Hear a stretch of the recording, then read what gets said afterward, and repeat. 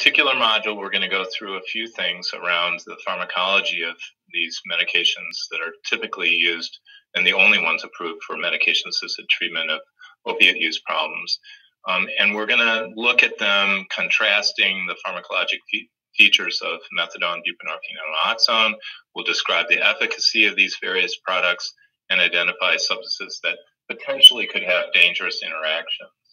So methadone's been available the longest, and this is a synthetic opioid that occurs in both the R and S enantiomeric form, with all its activities due to the R methadone.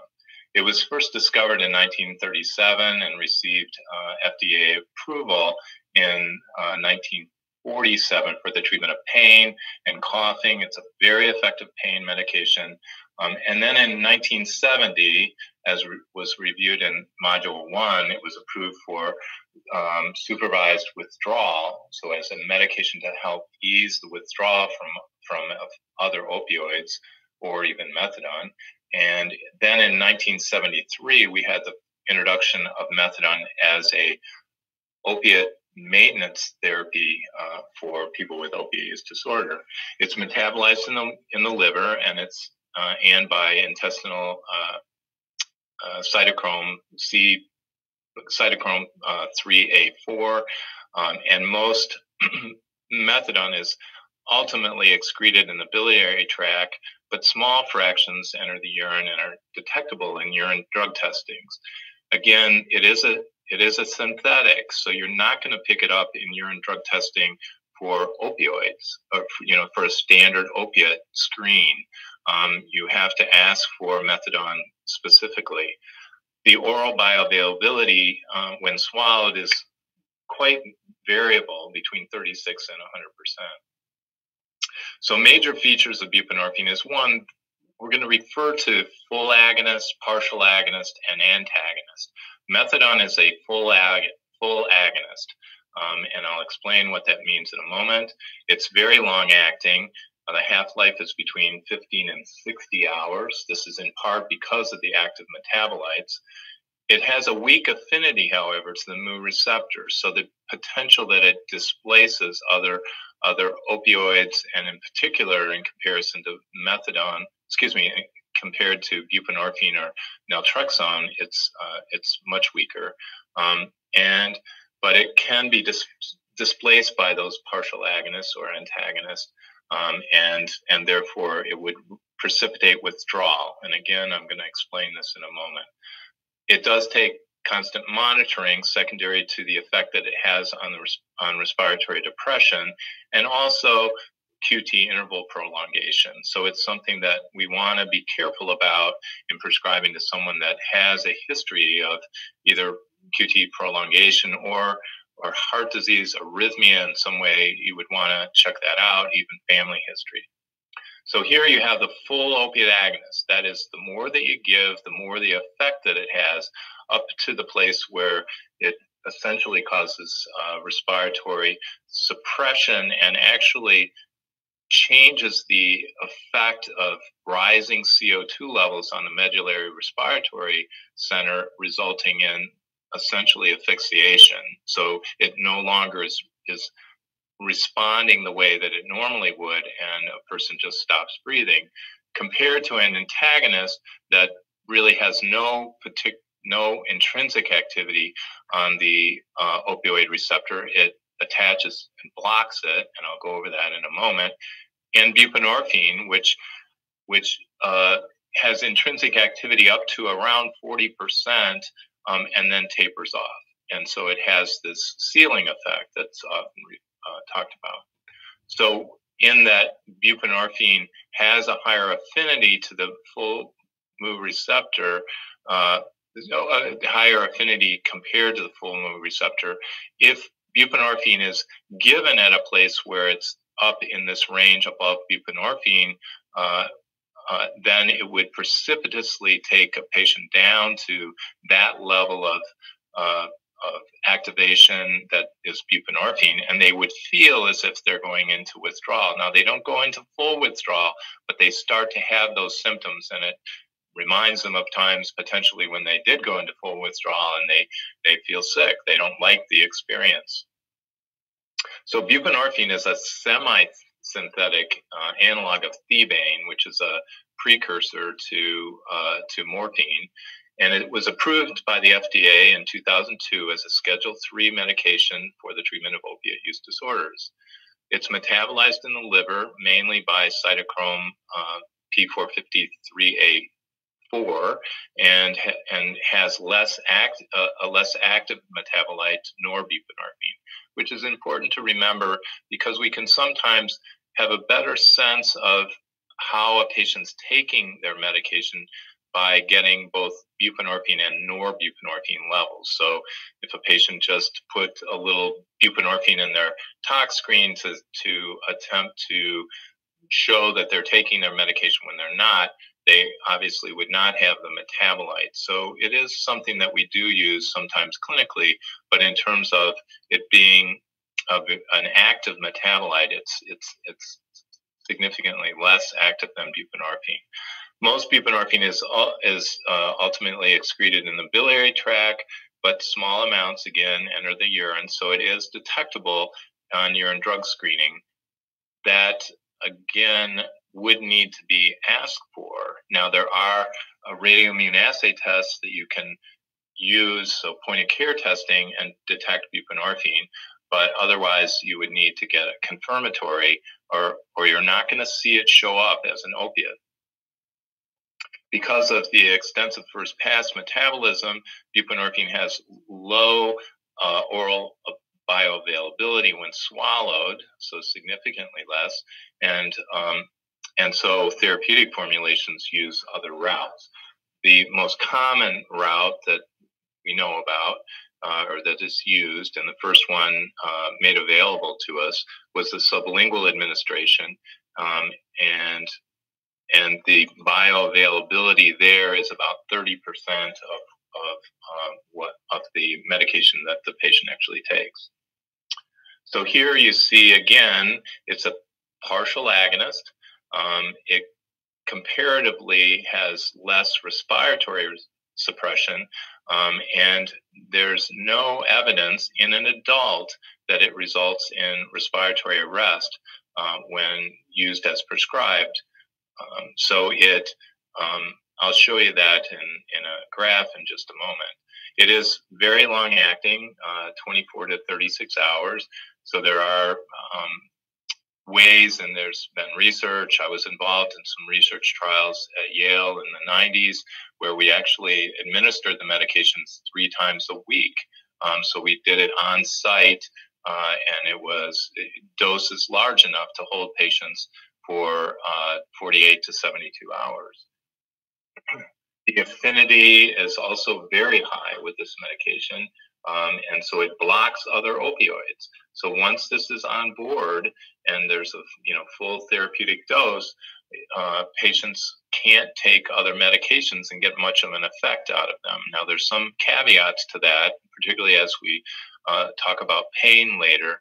But in terms of in terms of euphoric effects, if they were to use heroin on top of buprenorphine within the first, while buprenorphine is at a therapeutic dose, they're not going to get any significant euphoric effect from the drug, from the heroin. And because it displaces them, as I said before. So here, if you have a full opiate agonist on board and you give buprenorphine, it bumps the buprenorphine because of this higher affinity, and it drops them down to this level, and they would feel as if they're going into mild to moderate withdrawal. So it precipitates that withdrawal. It also has a slow dissociation. So there's some evidence that it even is retained on the receptor for the life of the receptor, around 72 hours. But again, that's quite variable. But it has this slow dissociation, which makes it a very good medication for what we're trying to do, and that is take the medicine typically once a day. It can be prescribed twice a day, but typically patients will find they can take it once a day, It holds them very nicely for that 24 hours, and they don't feel much in the way of fluctuation at all once they've reached a therapeutic blood level. So again, it works because of this high affinity and slow dissociation in preventing withdrawal symptoms. It reduces cravings. I would have you think back on my description of a drink of water. You know, when we get more and more thirsty, we think about getting water more frequently. When a person has created an environment in their brain that's now needing opioid, the longer they go without it, even after withdrawal, the more they can have a stimulant, various stimulants in the environment result in them wanting it more. Buprenorphine cuts that off. It results in them not, feeling as if they had that drink of water, and that is just no thought of it. It's not a physical experience. It's just the thought is reduced significantly. They can have a memory of having used, but that's very different than a craving. And so it on top of all this decreases the effect of other opiates. Again, that high affinity, if they use a full opiate on top of it, they're not going to get that euphoric effect that they had. But it is unlikely to block all the effects from an opiate taken after the initiation of buprenorphine, because the binding to the mu receptor is a dynamic process, and so there's variations within that mu receptor activation, and the important piece there is as we talk about pain later, how is it really how can we deal with pain problems that a patient might be experiencing while they're on buprenorphine. So there are various formulations now of buprenorphine. We make the choice of formulation primarily, I will say, what does the patient's insurance pay for, because there's a few brands of buprenorphine naloxone, which is the combination product, compared to the mono product. So there's a few brands out there. The mono product is now only available for the treatment of opiate dependence as a generic. It may be patient preference that they've used one product or the other, and they had difficulty with one product, so you change to another product. There's taste differences. There's ways in which it's the speed in which it's dissolved. It's different. One should keep in mind safety profiles. So there are products that are individually wrapped, like Suboxone film is in a foil wrapper.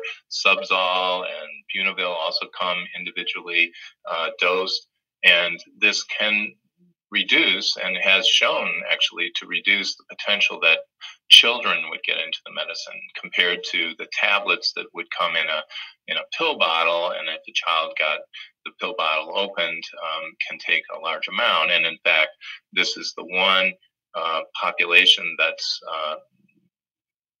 been most severely affected with toxicity to buprenorphine, and that is infants. That's the only reported death very clearly associated with just buprenorphine. Again, there have been deaths from buprenorphine, but this is there's not been a clear report of an adult dying from buprenorphine alone. It's typically when mixed with other medicines. So there are formulations, the buccal film and sublingual films, tablets, as I said. The difference there is the tablets take a considerable amount of time to dissolve compared to the films. That is, the generic tablets, actually, the product Subzol dissolves quite rapidly. And then there's subdermal implants, and more recently, the availability of a depot formulation that is a subcutaneous injection and then slowly dissipates. Actually, the formulation is similar to the formulation of long-acting injectable naltrexone. So it's a polymer that dissolves over a period of time, and so there's this slower dissociation, absorption into the system. All of these have been approved and show similar efficacy in the treatment of opiate use disorders. Buprenorphine for transdermal or patch or intravenous are only available as analgesic medications. Now, there is one formulation, sublingual formulation, that was approved for pain alone. It is a mono product, so it's buprenorphine alone, not buprenorphine attached to or combined with naloxone, and this is a product called Belbuca, and it is not approved for opiate use disorder, only for pain, but it is a sublingual formulation available for pain. So the reason that we prescribe buprenorphine with naloxone, the only reason for this, is to reduce injection drug use. That's the only reason it's there. And I hear various things people talk about. I won't go into those other ideas to confuse you, but it is there to reduce the injection drug use of this product. And it has shown in large naturalistic studies to reduce injection drug use of this product, of this medication. It results as a result of the difference in metabolism in precipitated withdrawal if injected. And the idea is that naloxone is not well absorbed compared to buprenorphine alone. Buprenorphine and buprenorphine in combination with naloxone, there's been clear evidence that there's a reduction in injection drug use. And so the idea that adding naloxone to this product results in a difference when it's injected, but not when it's taken orally or sublingually. That is, very little is absorbed of the naloxone is absorbed sublingually compared to buprenorphine, and so it really doesn't have much effect. I always say in looking at pregnancy, where we will have been switching women over to the mono product, we do it on a one-to-one basis, and I've done it many times, and there's little to no change. It's more around taste or other side effects. But when you add when you go back to the combination product following the pregnancy, again, little to no change in terms of the efficacy or their feeling withdrawal or cravings or anything. So very little of the naloxone is absorbed sublingually. But when it's injected, there is a difference, and I'm going to go through that in a subsequent slide. But it's important for you to understand that is the reason why naloxone is added, and it's a very important reason. One of the reasons that we stress that the combination product should be used really exclusively. And I know there's reasons why we might use the mono product, but if at all possible, I would encourage you to use the combination product. It is less likely to be diverted. We know the mono product has a higher street value. There's just a variety of reasons why it really is important that people try to always use the combination product.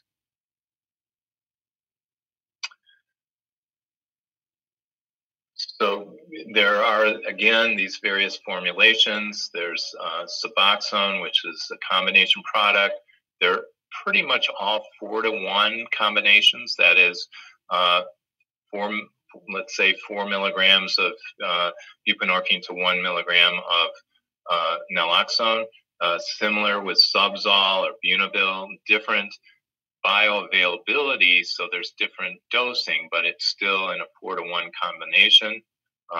Then there's the mono product that's only available at sublingually, generically, but then mono product, the implant and and the injection. So these are now available and have been approved by the FDA for long-term maintenance of patients on buprenorphine. Naltrexone treatment uses naltrexone as a long-acting medication that has a very high affinity to the opioid receptor, but it competes with the receptor in that it blocks the receptor from activation from any other opioid. It does have an active metabolite, and that also works as an antagonist. It is very effective at very low doses, so down to 2 nanograms per milliliter, and it even at that low level continues to block all the effects of opioids. Naltrexone tablet was approved for blockade, and yet the problem with the oral product has been poor compliance. So it really didn't work very effectively as a treatment for opiate dependence because of the poor compliance. People would stop taking it, and typically within 24 to 36 hours, they could get an effect of a full opiate agonist. The introduction of naltrexone injectable for the treatment of opiate use disorder has had a better efficacy, secondary to the fact that we can give the monthly injection, and then during that period of time, they would remain blocked from using any other full opiate agonist. And this can be an appealing choice to patients because they don't want to be on any form of an opioid any longer, even though the stimulation of the feeling of opioids is dramatically different with methadone and particularly buprenorphine. But at the same time, it often can be the choice, and they just know that they're completely blocked from the use of any other opioid. So here's our graph again. This is full antagonist, so it blocks the opioid receptor completely. It has this then competitive binding to the receptor. It's very long acting. The half-life orally is around 4 hours, but again, at the doses that we give, they have protection for a good 24 hours. The IM injection can be 5 to 10 days, but again, dosing levels can fall off to very low doses, again, 2 nanograms per milliliter, and they still have protection. It has a very high affinity to the opioid receptor, and therefore blocking all other opiates and displacing those that might already be on board. It would precipitate withdrawal, however, and that's the importance of having people off any opioid for 7 to 10 days prior to the injection. We can start with low doses sooner than that orally, and titrate people up to a full 50 milligram dose, which is how the oral is formulated. And those tablets have been available since 1984, and the injection for opiate dependence was made available in 2010. It, again, was available for alcohol dependence earlier than that. So the mechanism is therapeutic in 2 ways. There's a behavioral mechanism that is blockading the reinforcing effects of heroin that leads to this gradual extinction of drug seeking and craving. So they just can't use. So we know that when something's not available, we have less desire for it. If it's completely unavailable, I sometimes describe it as liking mint chip ice cream. And if I'm sitting watching a movie and I know it's in the freezer, I might periodically think, when would be a good time to pause this movie and get ice cream? Whereas if it's just not there, I stop thinking about it. You know, You think for a moment, is something that you want available? If it's not available at all, you stop thinking about it. We know that in part this is true with people that are in prison for a long period of time. They may crave it for a short period of time getting into prison, but when they're there and if there's no drug available, they stop craving it. They may have thoughts about using again, but they don't have the constant thought that is associated with craving. The pharmacologic mechanism is that it decreases reactivity to drug conditioning cues, decreases craving, thereby minimizing the pathologic response contributed to relapse.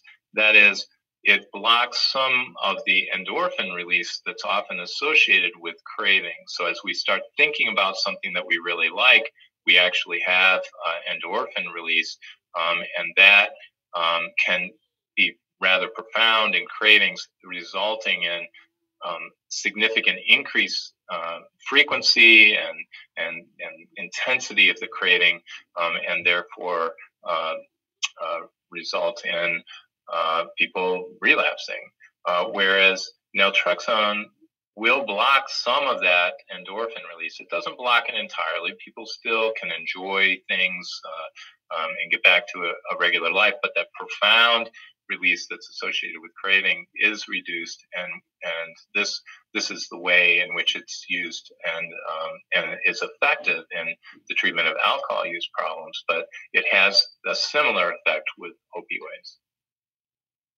So naltrexone has a different mechanism of action than methadone or buprenorphine, and it may be acceptable or effective for different subgroups of patients, thus helping to attract more patients into effective treatment overall. So again, some people just don't want to be in an opioid, or they have a certain occupation that they can't be on buprenorphine or methadone, and consequently naltrexone is a good alternative. In terms of efficacy of these different products, activation is full. The full opiate agonist activates, 100%. Methadone and buprenorphine,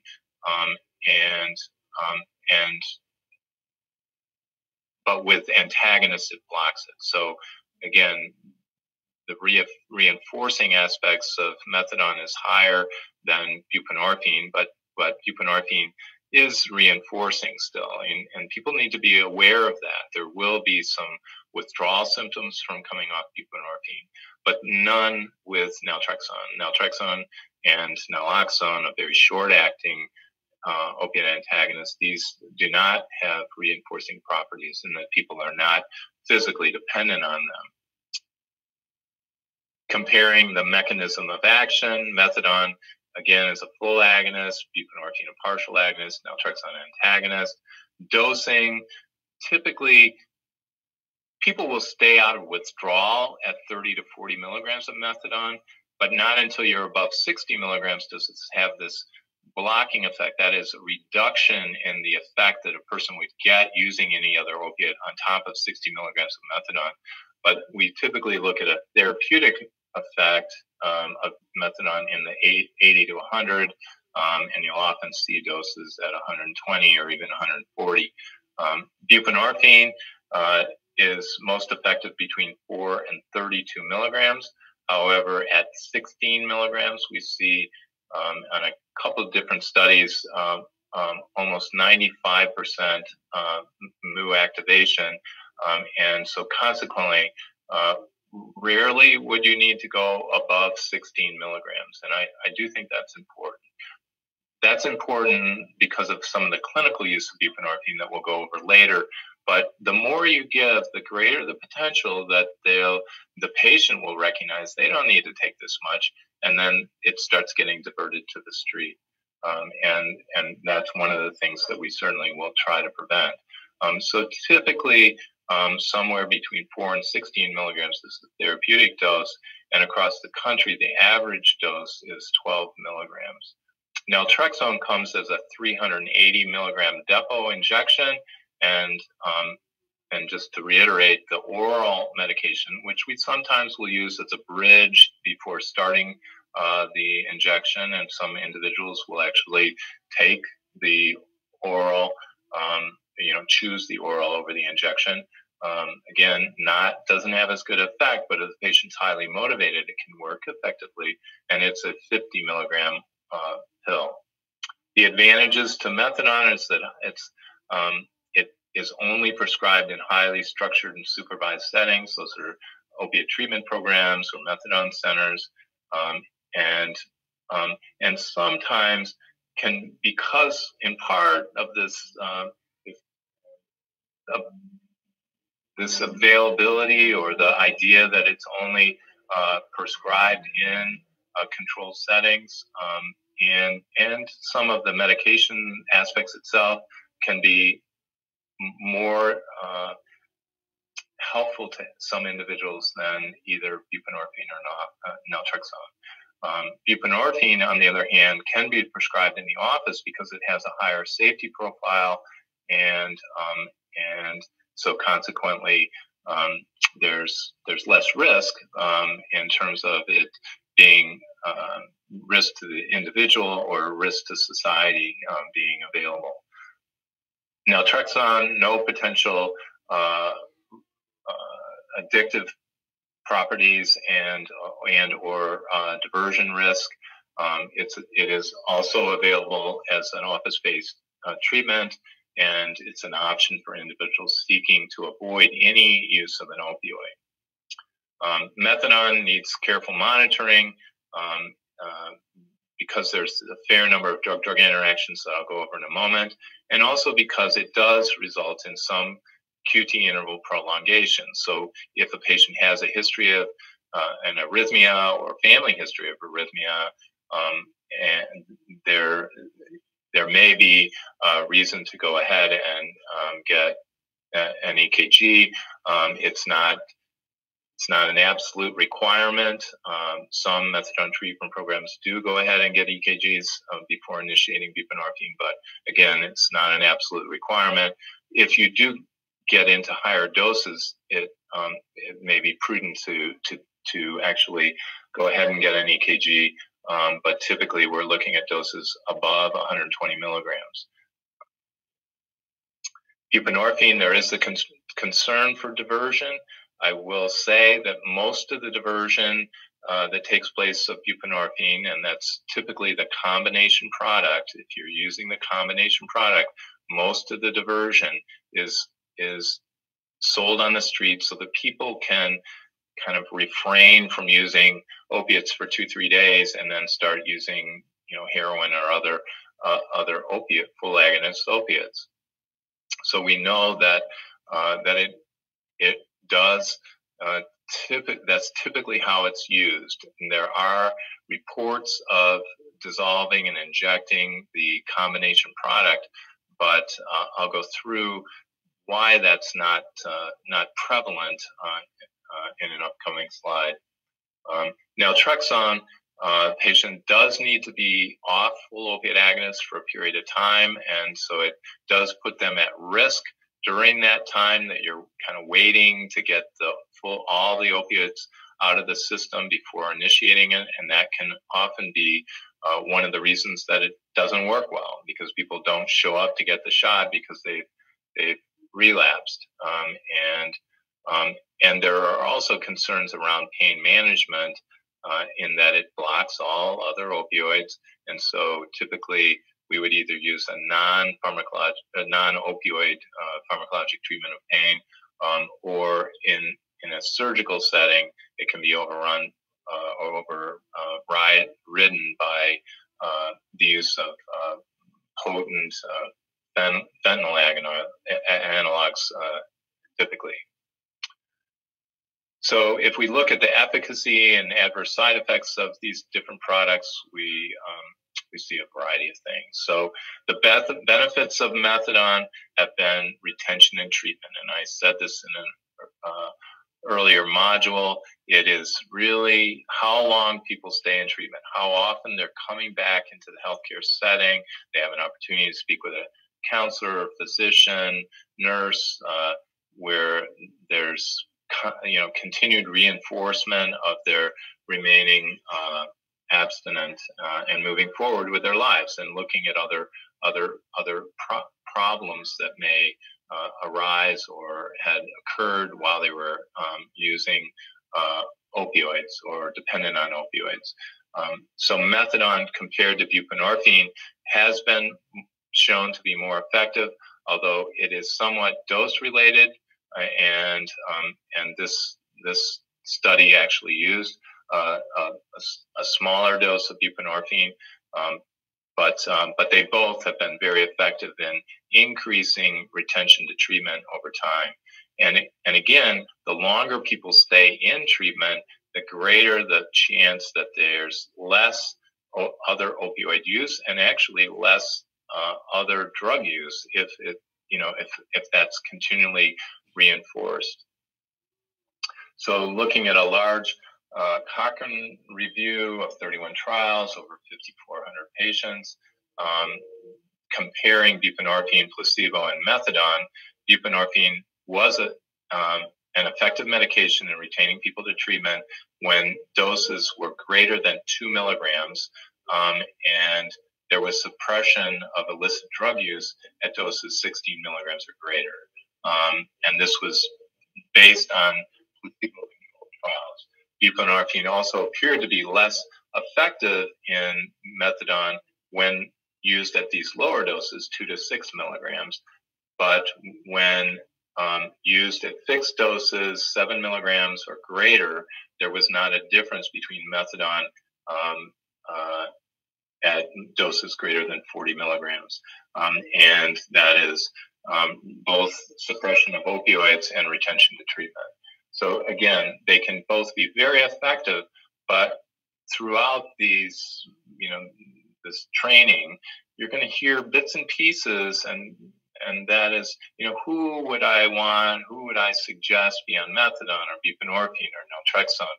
So there's some variability that we'll be going through, but it's all these ideas as to how I might suggest a patient be treated, who's appropriate for my treatment and what I do in my office. And that can be variable between physicians, obviously, and advanced placement nurses. So when we look at dosing compared to efficacy, so this was a 6-week trial, fixed dose. These were patients that were given 1 milligram, which you see is not highly effective. But when we get into 4 milligrams, there's more and greater efficacy, and 8 milligrams increases that again, and 16 milligrams above that. So again, I just would encourage you to recognize that, first of all, 8 milligrams can be very effective for many patients. We don't need to jump to higher doses right away. Typically, we'll stabilize people on 8 to 12 milligrams, and then if there's continued cravings, then we go up in the dose. Patients can all stabilize their withdrawal symptoms once they reach a steady state. So typically I'll talk to patients about, if I started them at 8 milligrams a day, they come in, 3 to 5 days later, and I talk to them about their experience. They'll say, well, later in the day, I start to feel some withdrawal. I'll ask them, how was it last night compared to, the first night that you took it? Oh, the first night it was more difficult. And I'll tell them then, as you reach a steady state, you'll become comfortable. People are, it's a very strong, high affinity medication. They're going to become comfortable on any dose between, 4 and 8 milligrams, really even less than that. Obviously, people will eventually be out of withdrawal entirely if they stop opioids. But it's the craving. It's the reason that we go up on the dosing. We want to decrease that wanting, that constant reminder that, like, I can't do anything until I get this opiate problem under better control. That's when we go up on the dose.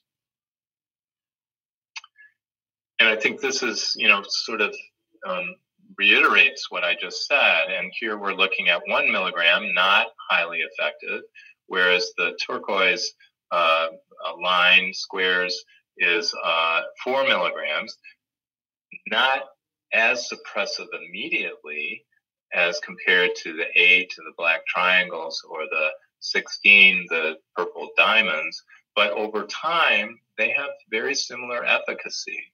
And so just, to work with patients very closely initially, try to talk to them about how they're changing their lifestyle, what they're doing differently to get to suppress these symptoms, and then but over time, lower doses can be really quite effective if the patient's, continually coming to treatment and taking the medication as prescribed, and doing some of the work. 16 milligrams will if they take 16 milligrams a day, they will not be using other opioids. It's just they don't get anything out of it.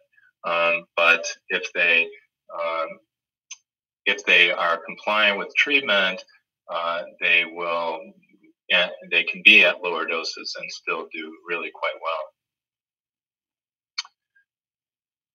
When we look, however, at how long a patient should be on, the tapering, this was a study by David Filene at Yale, they were on 12 weeks,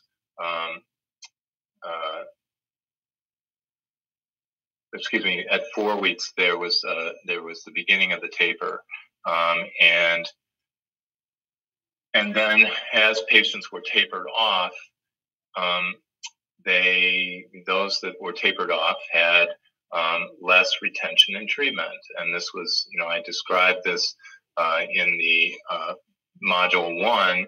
The Keiko study was very similar to this, in that taking people off the medication does not, keep them in treatment frequently. There's outliers, but there's about a 10% retention in treatment over a 1-year period with discontinuation of medication versus treatment. And it's just, so important to keep that in mind, compared to, in this study showing greater than a 60% retention in treatment at 14 weeks with maintenance treatment with buprenorphine. So again, I think to not think of it as like an antibiotic that you're going to eradicate the problem with 10 days of medication. It doesn't work that way. And so there's no specific time in which we maintain people on medication. There are some people that do well coming off in a shorter period of time than others, and it is patient specific. And I really think in working closely with patients, that's how you make this decision. Now, you may taper down on the dose, which then can reduce potential diversion and impact on the individual. But if they're doing well, they're continuing treatment, they're continuing to move their lives forward, who's to say that they should come off this medicine? There's certainly no evidence of that in the literature. So buprenorphine for the treatment of prescription drug dependence. This was a large multi-center study, showed that there was minimal or no use of opioids. This was what we were looking for, and it was a successful outcome. There was, for prescription opioid dependent patients, a reduction in opioid use during buprenorphine treatment compared to standard medical management. And if tapered off buprenorphine, even after 12 weeks of treatment, the likelihood of unsuccessful outcome was high. And that's patients receiving counseling in addition to standard medical management. So I've shown you the Keiko trial, David Filene's trial, and now Roger Weiss's trial, all indicating that 12 to 14 weeks is not adequate. So certainly, acute withdrawal, like the Keiko study, using buprenorphine over a 5-day period to withdraw people, it just doesn't work well. And that's with good psychotherapeutic interventions. The most common adverse effects of buprenorphine is headache, can be managed with aspirin or ibuprofen, acetaminophen. There's no contraindication to using these medications for headache. I will say that to a degree, there can be some reduction in headache when people are using the combination product, if they allow the medication to dissolve adequately and make sure that there's adequate time for buccal absorption, and so that they get less of any kind of they override by naloxone in swallowing it. The other could be, and this can happen with nausea that can be seen, and that is to have patients actually spit out the sputum instead of swallowing it. Then there's certainly not going to get much or any naloxone, and sometimes the stomach irritation can be resolved. Constipation can happen. You encourage patients to stay well hydrated. They have less constipation than while they're on a full opiate agonist. Encourage patients to eat a high fiber diet, and patients can take stool softeners or laxatives to also help this. Dry mouth can happen with any opioid, so there's a antihistamine effect, and this can be managed again with good hydration and maintaining good oral hygiene. One of the things that patients often come in with is significant problems, dental problems, those that have been abusing opiates for long periods of time. They sometimes think it has to do with methadone, but it really has to do with long-term problems with gingivitis and just poor oral hygiene over a long period of time. And so it can be a real problem.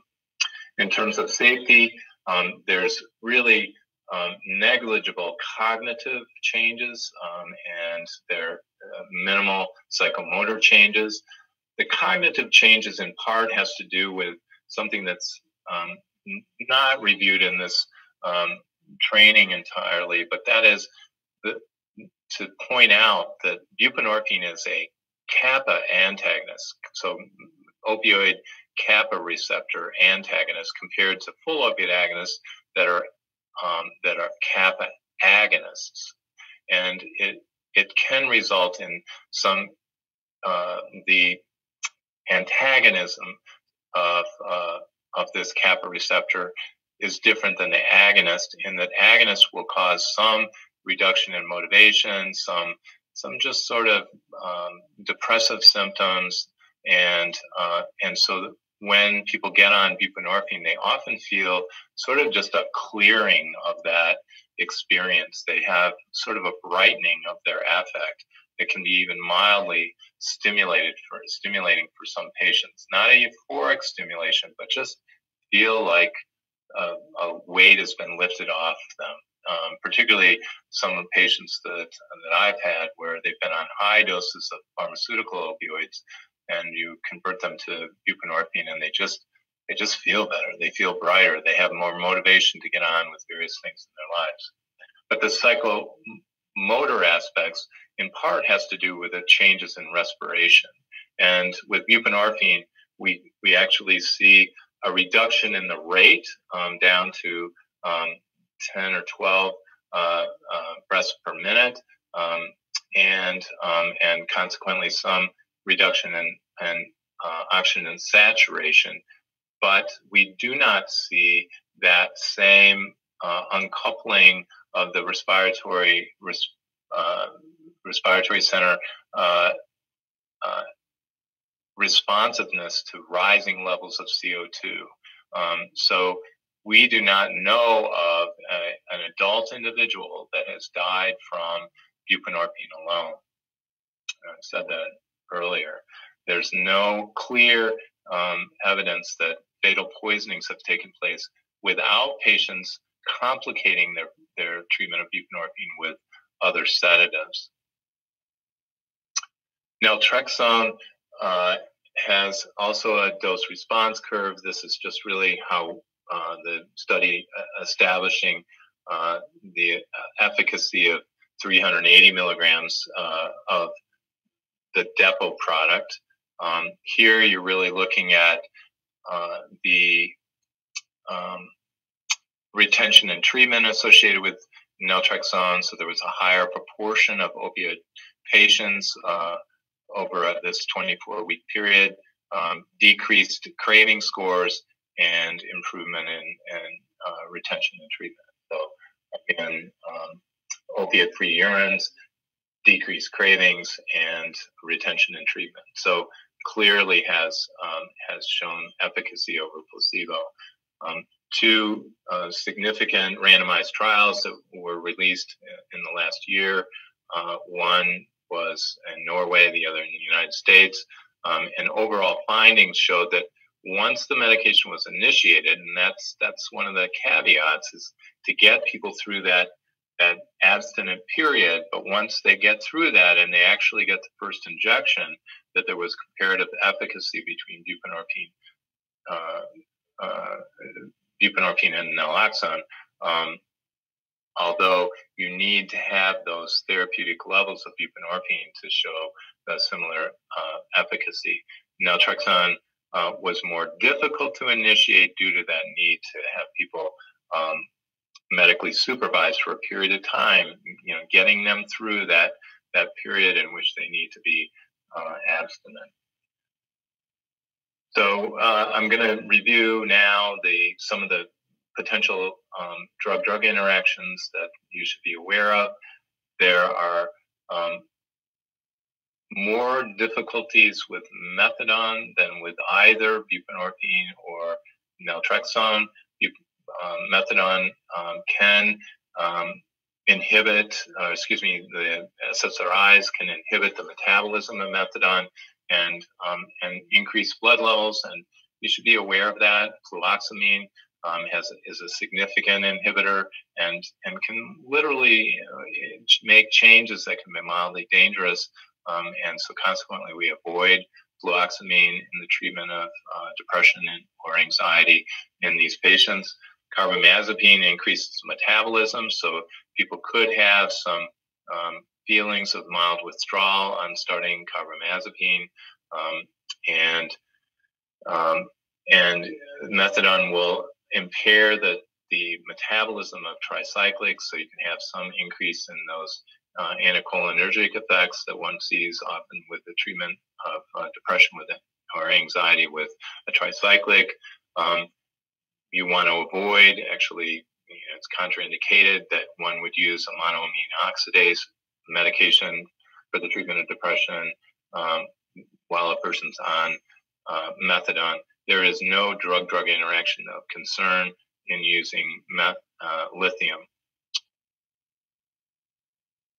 With buprenorphine is metabolized again by the cytochrome P450-3A4, and drugs that increase or decrease this enzyme can result in serum level changes. And so those that inhibit, that are inhibitors of this system would increase buprenorphine, and those that are inducers, that is, increased activation of this enzymatic system, will decrease buprenorphine levels. But few of these interactions have been shown to be clinically indicated. Now, again, fluoxamine, I have seen it with that, where there be some changes in buprenorphine levels that would be clinically indicated, but for the most part, buprenorphine has much less of drug-drug interaction problems that are really, we understand it pharmacologically, but we don't necessarily see much in the way of clinical changes.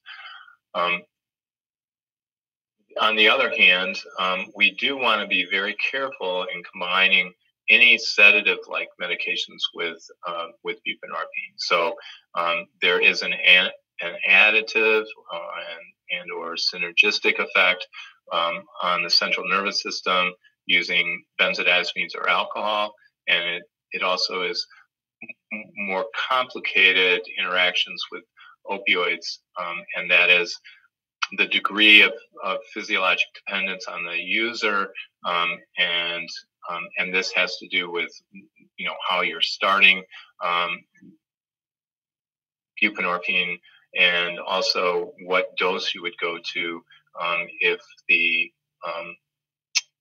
what dose you would go to suppress opioid desire, and so again, if patients take it on a very regular basis, they will have a reduction in their cravings, and they have less. We see far less abuse of other opioids with buprenorphine, because buprenorphine has that high affinity. It's really going to block, for the most part, other opioid use while they're taking it on a regular basis. There is some QT interval prolongation with buprenorphine, but it's clinically, there's no clinical significance to that association. So we don't typically see a clinical problem with QT intervals in the use of buprenorphine.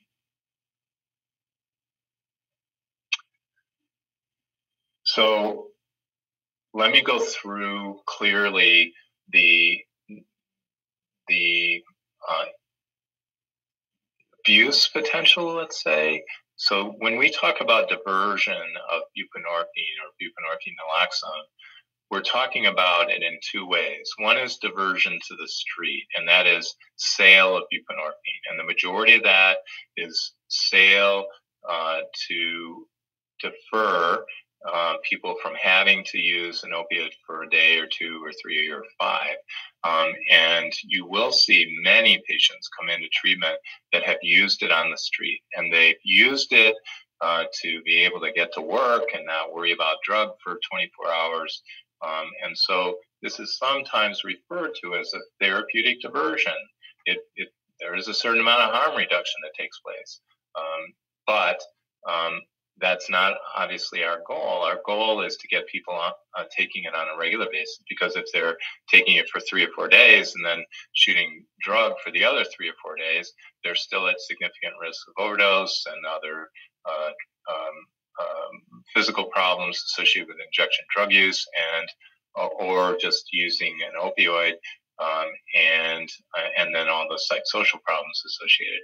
So that's diversion, the product still being used sublingually. What we're talking about here is using it when using it by injection. And so if you use buprenorphine by injection, the mono product, it's going to affect the opiate receptors, and people are going to get a mild to moderate actually, opioid effect if they inject it. Agonist added to, if you're on buprenorphine and you take an opioid, heroin, let's say, on top of it, the buprenorphine would displace those full agonist effects. Or if they're on an agonist, buprenorphine, as I showed you before, would drop them down to that buprenorphine level and precipitate some withdrawal. So it's either protective if they're on buprenorphine and they take an agonist, or it precipitates withdrawal if they got agonist on board. Buprenorphine followed by an antagonist, buprenorphine remains on the receptor, but the effects of the antagonist has a slower onset and will eventually precipitate some withdrawal. So what I would say, you are going to hear about people injecting the combination product. The difference and the reason why it's not typically a the drug of choice is that when you inject the combination product, let's say you have no other opioid on board, and you inject this, you're going to have competition between buprenorphine and naloxone. Buprenorphine actually has a higher K value than naloxone, so it's going to compete, no question. At the same time, naloxone, so this combination buprenorphine and naloxone passes the blood-brain barrier more rapidly, and it slows the onset of buprenorphine. And as I said in an earlier module, it's the speed in which the drug gets to the brain that really encourages the addictive qualities of a particular drug. So for these reasons, the combination product has been shown in large naturalistic studies to reduce injection drug use. It's just not a highly sought after product. It's not saying you don't get some effect, and I want to be clear about that. But at the same time, it has a lower street value than the mono product, and it has these qualities. The mono product has these qualities of rapid onset that make it more easily diverted, and there's more liking of drug than the combination product. And these are the reasons why we just so encourage that people use the combination product. All right, so benzodiazepines. Benzodiazepines with buprenorphine has been shown to be fatal, and these were first identified or reported in the literature from France in the 1990s. These were quite high doses of both buprenorphine and benzodiazepines, and most of the reports, the benzodiazepine was used by injection,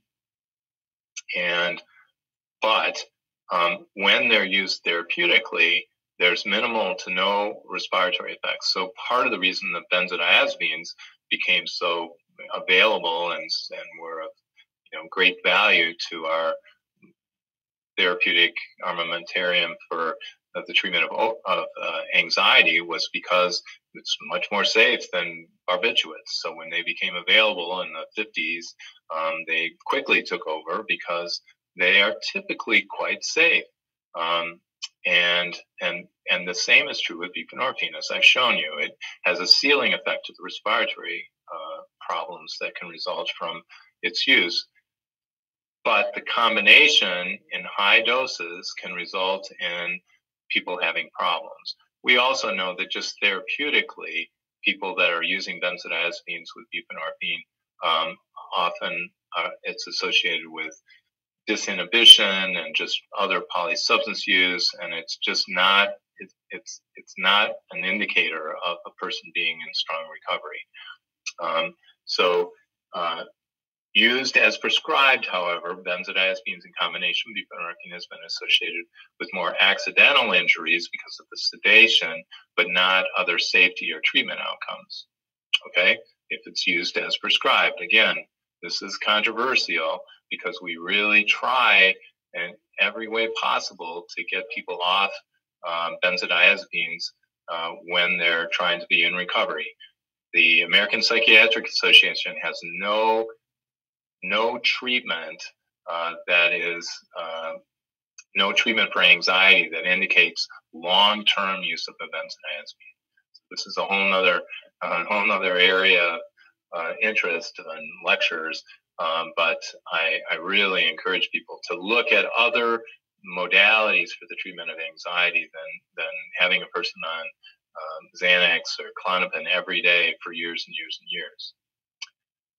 So the FDA in 2016 had a black box warning stating that this combination could result in increased sedation and potential death, which is true if they're used, outside of the way that they were prescribed. However, they put out another dictum in 2017 stating that medication-assisted treatment, however, should not be withheld if a person's on a benzodiazepine. So my practice, and I think it's important for you to be comfortable with how you would be doing this. So if you have patients that that are on benzodiazepines that are caught out on their opioid pain medication or using opioids by injection, and you feel they're candidate for this treatment, and you're comfortable starting the treatment and then working with them, as I do, to try to reduce their benzodiazepine and potentially start treating their anxiety in a different way, that's fine. On the other hand, if you are clearly uncomfortable starting someone on buprenorphine while they're on a benzodiazepine, then don't do it. Send them to someone that could do that, would be willing to work with them and taper them down. And many times people get comfortable with using buprenorphine, and they become more and more comfortable with taking on more, complicated patients, which some of these patients can be. The combination use of these drugs increases the risk of serious side effects, but the harm caused by untreated opiate addiction can certainly outweigh those risks. Okay, so that more people are going to have either increased morbidity or mortality from continued opioid use than treating people with this combination.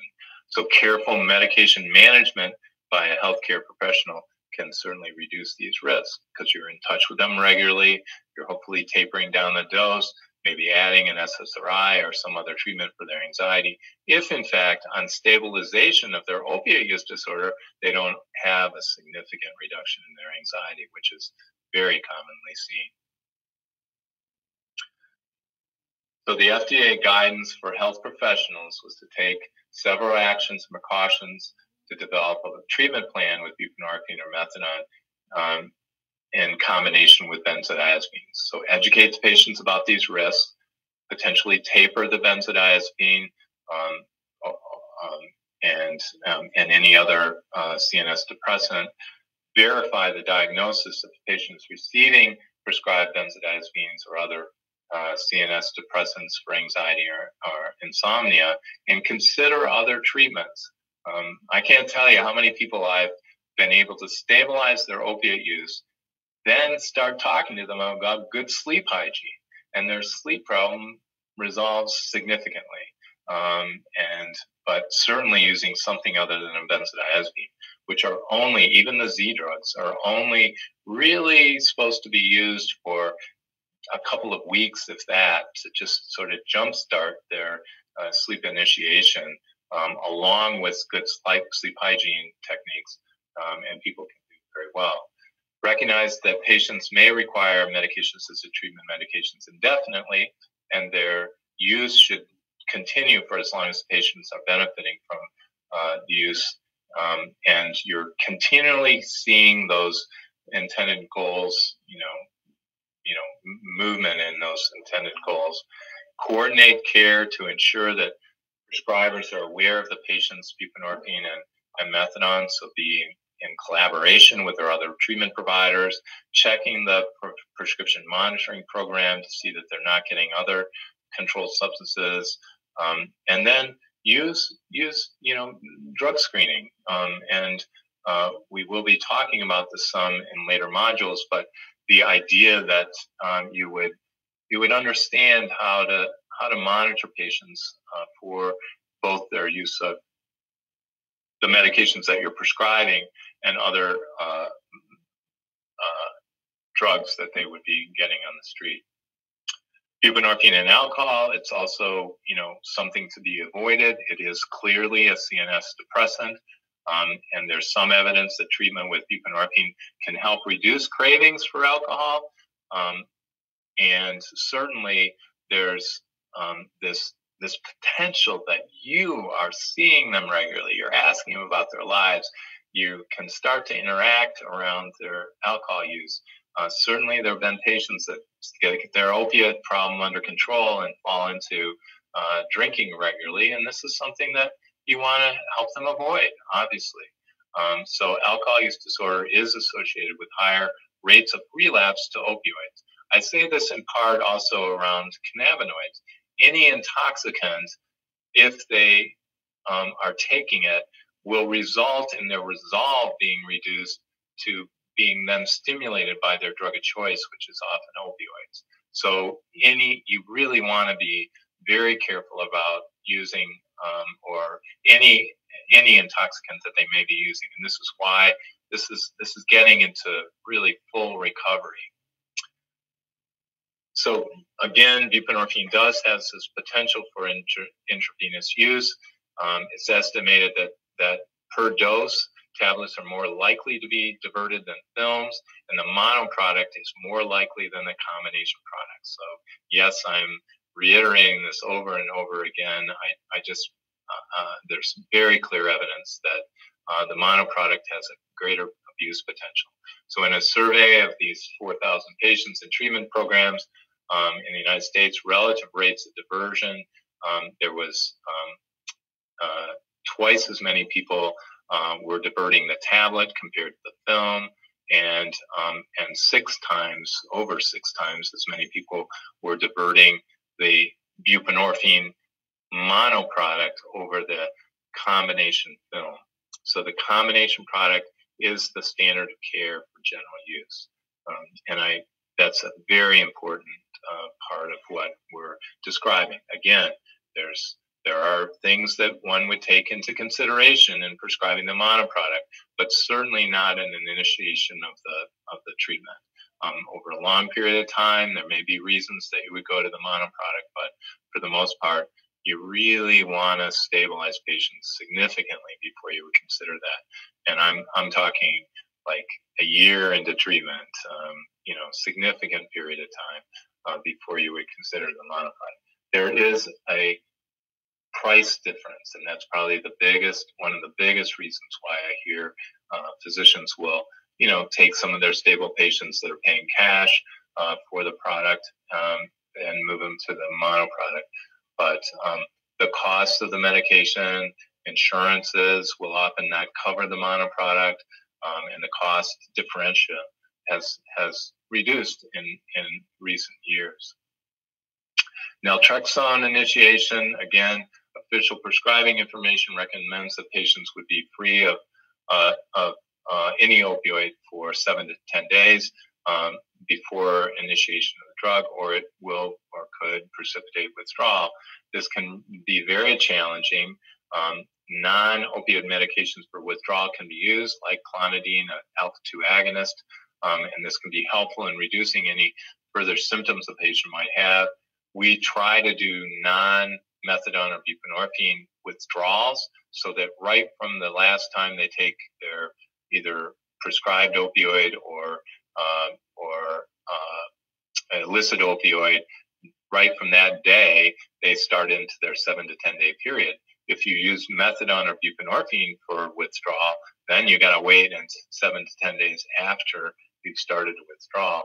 Inpatient and residential treatment programs where detox, this medication-assisted withdrawal can be accomplished is really an ideal setting because they're in a controlled setting. They get both medication and psychotherapeutic interventions that allow them to be more comfortable during the 7 to 10 days. And more rapid methods of naltrexone initiation are under development. That is using low-dose naltrexone, 2, 3, 4 days following their last use of any kind of opioid, hopefully tapered down. But you can use these low doses to protect them to a degree and then taper up to 50 milligrams and start the medication. So treatment adherence can consequently be quite challenging, but it's certainly better with long-acting injectable. They do not have an opioid on board any longer when they take naltrexone. So sometimes to describe that to patients can be, a little upsetting, and they think that they'd be more comfortable on buprenorphine. But for the most part, it's been very successful. The oral has not been so successful, and it's not recommended. And so the preferred formulation is the long-acting. And a treatment plan should include counseling, this anticipatory guidance, that is, how they're considering people, places, and things, how they're changing their life in some ways. And we try to reinforce those things or get people more engaged through motivational techniques and emphasis on adherence with ongoing counseling. It is more difficult because they're not physically dependent on this as they would be on methadone and buprenorphine, so they have less tendency to keep coming back into treatment. And if they don't, that is psychotherapeutic treatment or even relapse prevention treatment. But they're also not using opioids, so it's a challenge. It's a challenge. Involvement with a significant other may be helpful in supporting adherence to that monthly injection. I did this with families of adolescents. They were 18 to 24 years old, not necessarily adolescents, but they were living at home. And in order to continue to live at home, they had the contingency of getting their injection on a monthly basis for a period of time. So some patients will experience subacute withdrawal symptoms after the first injection, but that typically resolves. And soreness at the injection site is the most frequent side effect that people will report. If it's given appropriately, that is deep IM, we don't typically see that, but it is very important that it be not just given into the fat of the buttock. And so the main safety concern is really risk of relapse when the injection is discontinued. However, I will say, people come off buprenorphine for 2 weeks and then they relapse. If they go back to the same dose with their loss of tolerance, the same dose of heroin that they might have been using before starting, they're at significant risk of having a problem also. So people do need to be informed when they stop using, that they stop taking their medication, that they understand that they've lost tolerance. And once again, it's important for people to understand these things. So in summary, medication-assisted treatment is comprised of methadone, a full opiate agonist, buprenorphine, a partial agonist, naltrexone, an antagonist. It occupies the receptor without activating. Ongoing treatment with medication-assisted treatment is effective at improving retention in treatment and decreasing use of illicit opioids. And in contrast, short-term treatment with medication-assisted treatment is tapered off after a brief period of stabilization, is not very effective. So 90% of people will relapse in the first year if they're just acutely withdrawn using medication-assisted treatment in a short period of time. And that can be up to 12 weeks of treatment. Sustained recovery is what we're looking for. Pharmacodynamically, combination of buprenorphine and combination of methadone or buprenorphine with other central nervous system depressants may increase the risk of sedation or respiratory depression and overdose. This risk is most clearly shown with benzodiazepines, particularly if used by injection. These are the references which we'll look at and follow. Again, this is very strongly evidence-based treatment and very effective over time. So thank you very much.